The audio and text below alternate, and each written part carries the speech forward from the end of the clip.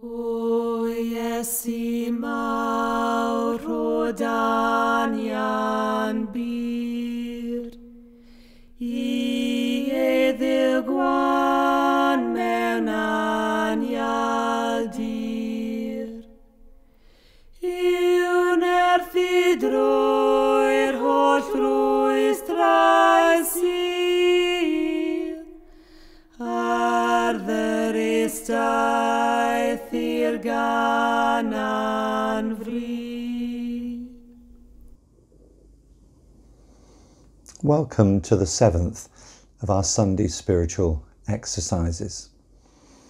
Though we're not today going to encounter a seventh new exercise, but I'm going rather to repeat those themes that we've already met in the first 6 weeks. So today we're going to revisit the first exercise, which was about using a mantra as a way of praying. There's an old Muslim proverb which says, "Pray to God, but first tether your camel." And about that proverb somebody once wrote, "Those with no faith just tether their camel.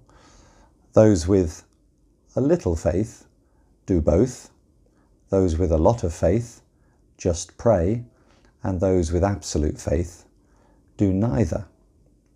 And there's something to be said about the logic of not praying at all.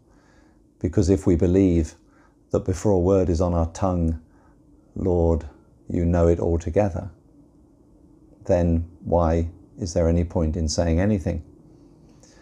But for most of us, wordless prayer is too hard.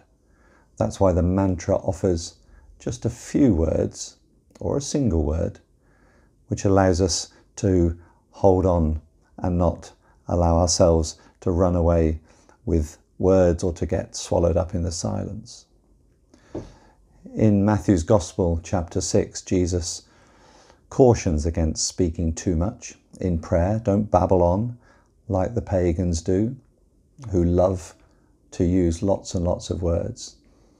Don't be like them, Jesus said. When you pray, go somewhere on your own and be quiet and use just a few words. And in Matthew's Gospel, the Lord's Prayer is given to Jesus' disciples as a way of preventing them saying too much in prayer, because prayer is not so much about talking to God and filling God's ears up with words. It is about listening to God and waiting upon God. I was reading this week that now is a good time to watch young kingfishers, because they will only have been out of the nest for a week or two and they won't yet have learnt the art of remaining undetected. So it's a good time to watch them. But of course, you need to know where to watch them. And even if you know where to go, that doesn't guarantee that you'll see them unless you're still and patient. That's why Anne Lewin uses the image of waiting for the kingfisher to talk about what prayer is like when she writes, "Prayer is like waiting for the kingfisher. All you can do is be where he is likely to appear and wait."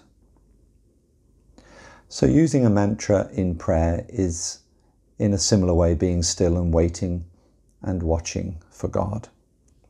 I'm not going to suggest what mantra you use on this occasion, but I suggest that if you don't know what mantra you can use, then pause the video and think of one. Jim Cotter, who's a retired Anglican priest who came to spend his retirement on the north coast of Wales, he says mantras are a little bit like the hums that Winnie the Pooh hums to himself as he goes along.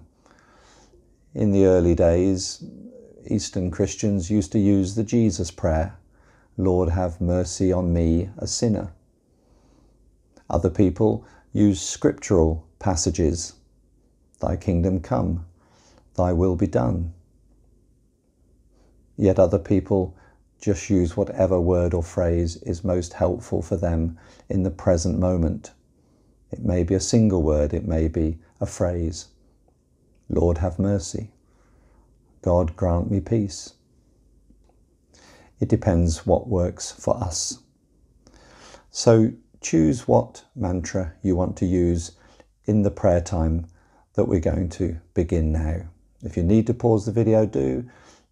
And when you're ready, start it up again.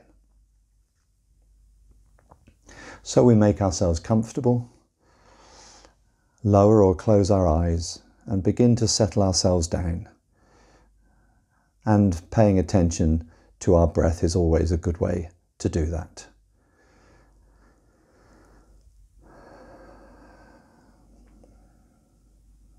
Give yourself a moment to find a nice, gentle rhythm of breathing.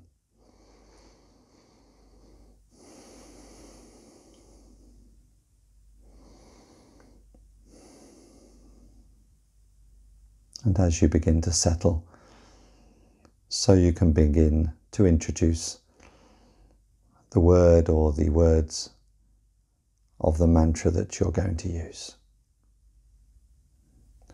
And we'll just repeat that mantra quietly or silently as you attend to your breathing,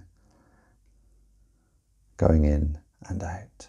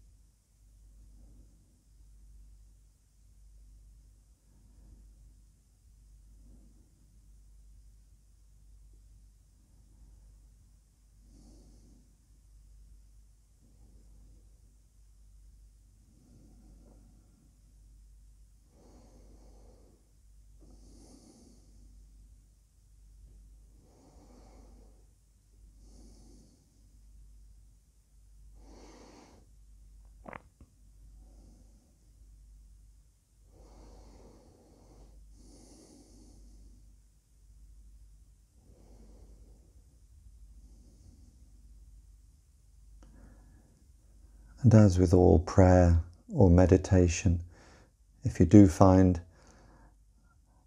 that your mind is wandering off, then simply notice it and bring yourself back to your breath and to the words of your mantra.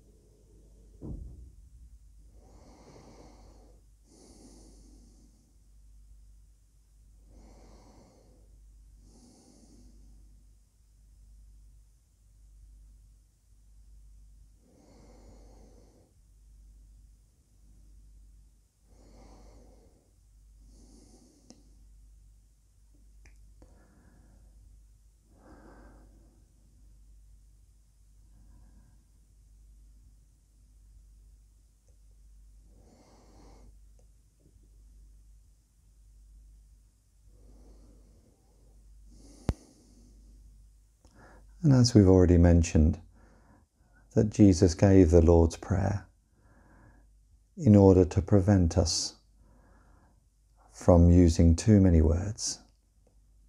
Let's close this short time of quiet with those words that he gave. Our Father, who art in heaven, hallowed be thy name. Thy kingdom come, thy will be done, on earth as it is in heaven. Give us this day our daily bread, and forgive us our trespasses, as we forgive those who trespass against us. And lead us not into temptation, but deliver us from evil. For thine is the kingdom, the power and the glory, forever and ever. Amen.